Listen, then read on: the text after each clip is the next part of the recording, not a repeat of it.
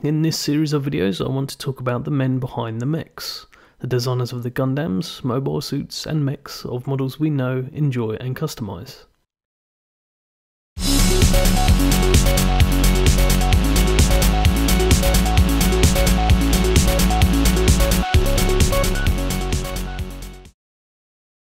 In this video we'll be taking a look at the man who defined what it is to be a mechanical designer in mecha and anime, Kunio Okawara. Starting out as a graduate in graphic design from Tokyo's OK University, Kunio started out working for a fashion design company, drawing backgrounds for display advertising. In 1972, after gaining a gig at animation studio Tatsunoko Production, the art director for the awesomely titled Science Ninja Team Gatchaman, later titled and torn to shreds for Western audiences as Battle of the Planets, Mitsuki Nakamura put Kunio to task on designing enemy mecha for the show's Heroes to Battle. Kunio moved on to also work on Hurricane Polymer and Tekkaman, the Space Knight, soon after. Kunio's success in these animations led to Nakamura and Okawara founding an internal design department of Tatsunoko called the Mecha Man Design Office, and the first ever title of mechanical designer was attributed to Okawara.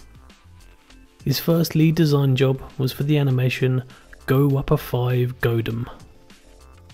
In 1978, Kunio struck out on his own, becoming a freelancing mechanical designer, still occasionally working for Tatsunoko, and later joining Nippon Sunrise, which later went on to become Sunrise Incorporated.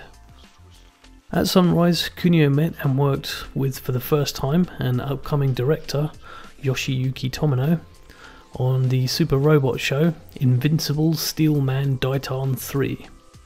Soon after, Tomino asked Okawara to work with him on a new robot concept show titled Gunboy, instructing Okawara to work on a more realistic suit of powered armour that was similar to the likes of the powered armour described in the Robert H. Heinlein novel Starship Troopers. What Okawara designed was to become one of the world's most iconic and most long-lasting lead robots of any animated series, the RX-78-2 Gundam. Okawara also designed the immortal Zaku, Dom and Ain't No Zaku Goof, and kick-started the craze that would become Gunpla. Throughout the development of the Mobile Suit Gundam series, Okawara continued to design a plethora of recognisable mobile suits for the franchise, and inspired many others, including the likes of Hajime Kotoki, to create new iterations of his original designs.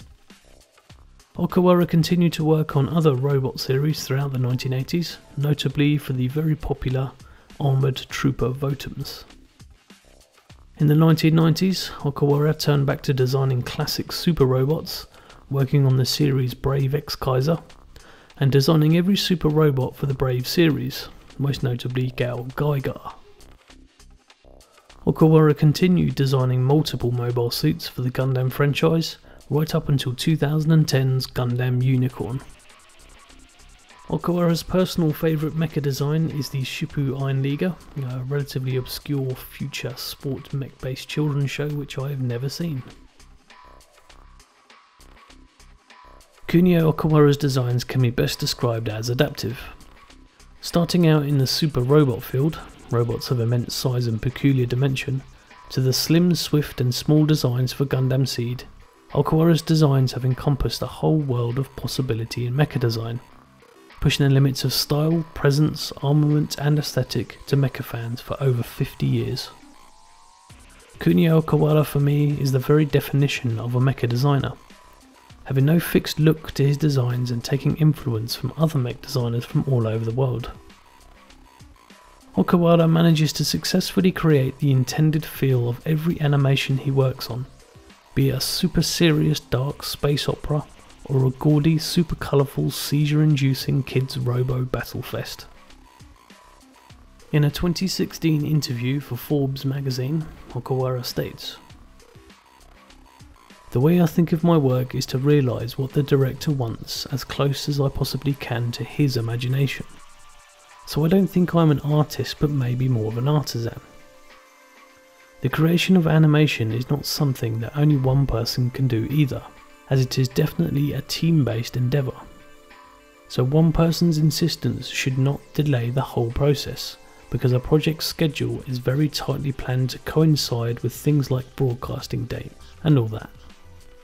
My priority then is how I receive the project, understand it, and then how quickly I can get to the output stage. I don't spend too much time thinking whether the design is good or bad. It is just that I receive the commission and then my output from that. Now that's called being modest. A true pro.